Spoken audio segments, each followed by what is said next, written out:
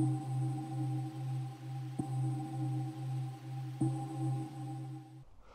and welcome once again back to Super Northwest. Today I've come to Bidston Hill, which is in Wirral. This is a historic place. It's got an observatory, a windmill. There's many things that I can find out about this place, so let's go and take a look.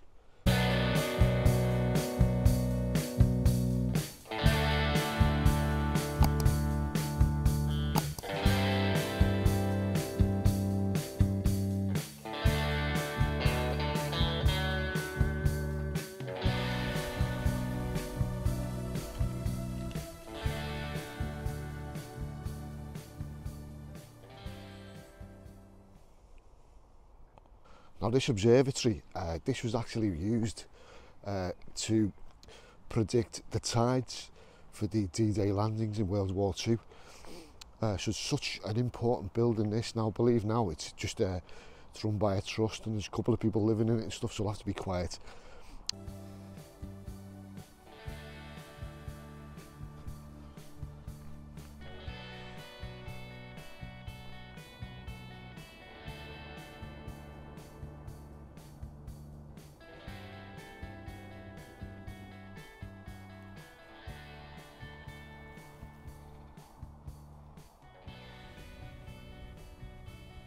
So just behind me sits proudly on the hill the beautiful building of Bidston Observatory.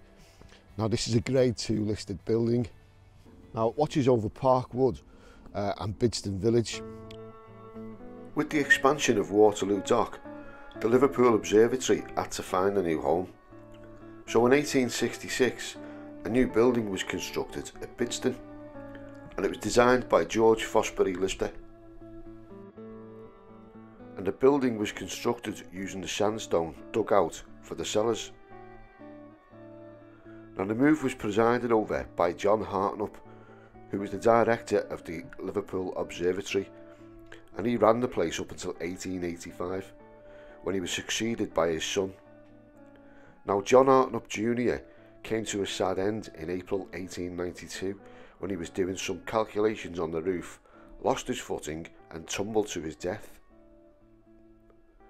Since then, the observatory's work shifted from astronomy to other things, but always around the tradition of time and tide.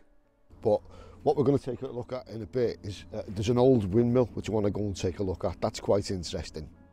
Now the building's made of sandstone, so it's quite solid. It'll probably last longer than me and you.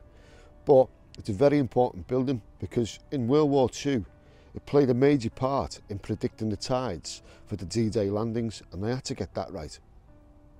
Now sadly the telescopes aren't in there anymore because they've been donated to the Liverpool Museum. Now the telescopes were actually used to calculate planetary bodies, which used to give you the exact time. Now this was used in conjunction with the shipping, so that they needed the exact time to set off. And nearby there used to be an old gun which used to fire off at 1 o'clock every day, giving them the exact time to set off.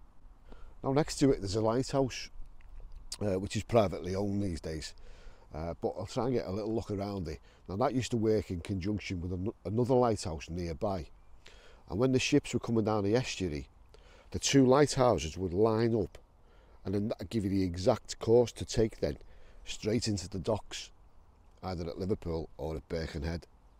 So just to give you an idea of how important these two lighthouses were. So this is where we are now at Bidston Lighthouse on the hill. And this was the upper light. Now the other lighthouse was down at Liverpool, which was called the lower light, and they were both known as the sea lights.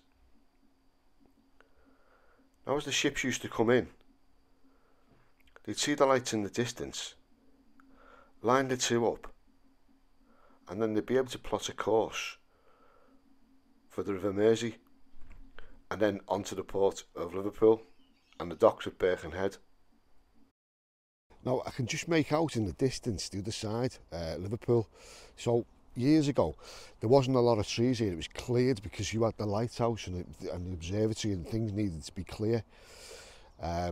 but you can just make out through the trees here. I'll just turn it around the camera to show you. You can just make out there through the trees, the other side, Liverpool. I've just come round to the back of the lighthouse. The light bit is on the front. We'll go and take a look at that in a minute. But it looks like someone lives here now, so we don't want to intrude too much. What an absolute beautiful building that is.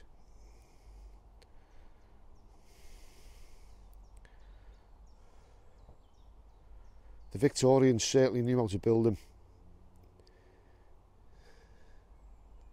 Coming round to the front of the lighthouse, you can see the date it was actually built. Or I believe this was the date it was actually built. So we can see on the building here, it's got 1873, Mersey Dock Estate.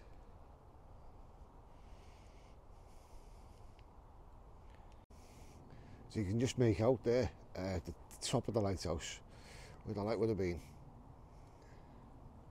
What an amazing building that is. This is a bad shot with the sun, but best it can get it. So that was a brief look at the observatory and the lighthouse. Interesting buildings there, steeped in history. I love all that. You've got a windmill around here somewhere. Let's go and find it. So I'm not sure where the windmill is. I've just asked the local guy there. He said follow this path down here and it'll bring me to it. So apparently it's somewhere down this path. This is the quickest way. But if you just look over there, you've got a massive drop. It looks like there's been a fire of some sort down there. Right, there's some benches up there. Let's go and have a look on them. And see if we can see the other side of Liverpool. Well, I've worked my way up to a better vantage point, and you can see for miles around at the top here, you've got a better view of Liverpool and the observatory as well. There we go, there's the two big bad boys there. Used to have telescopes in. Sadly no longer there now.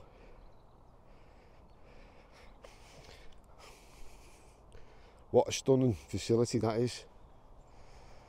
What a stunning view this is. Wow, just look at that.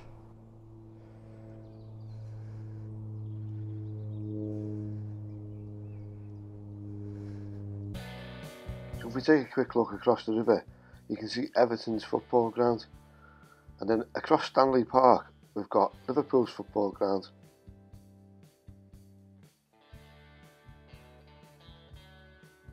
Now in one of the docks, it looks like there's a military ship. Not quite sure what that was on the day.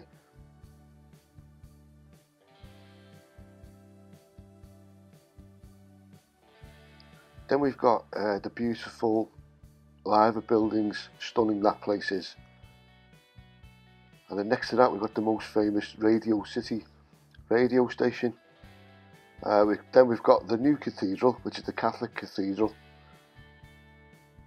And you can see in the distance there, we've just got the old Anglican cathedral.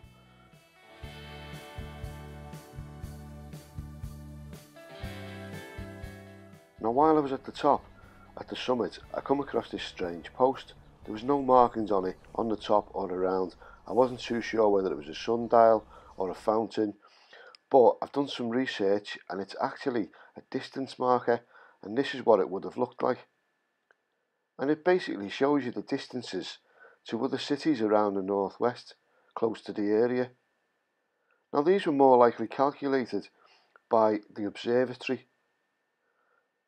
And I seem to remember something when I was younger, in a place called Otterspool in Liverpool, on top of a hill, having something similar, which is the other side of the Mersey.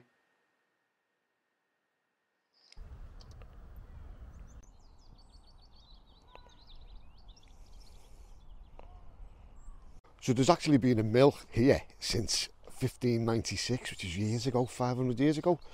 Now it was very hard to access it by cart, apparently. Now one night there was a massive storm, it was blowing a gale, and the windmill started rotating that fast. It caused friction inside, burning the flour. It set the whole place on fire, destroyed the whole building, and then it was replaced with what you see today. Now this has been restored quite a few times, and and it's open now and again. Sadly today it's not open. And there she is, what an absolute beauty.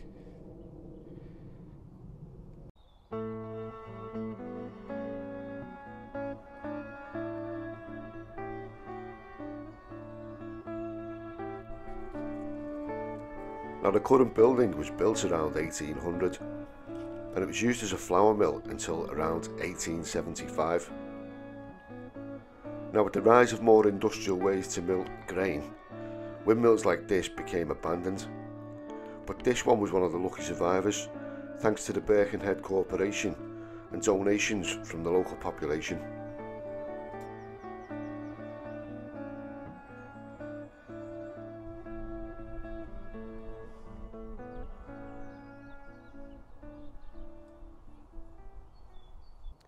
So this hill was once littered with flagpoles, and what this was, the flagpoles were owned by the shipping companies over in the port of Liverpool. Now how it used to work, when one of the relevant company's ships came in to the bay, they would raise that flag to tell the company that the ship was going to turn up, and then they could get the dock ready to unload the ship. Now there was 58 flags all in all. 49 of them, they belonged to the shipping companies, but the other 9 were used to warn of enemy ships. Now bear in mind, 220 years ago we were still at war with France, the Napoleonic Wars. Now the system became a little bit short notice for the port of Liverpool because it was getting busier. So what they did, they built another 9 signalling stations all the way up the coast to Holyhead. And this made it quicker for the signal to get to the port so they could get ready in time for the ships.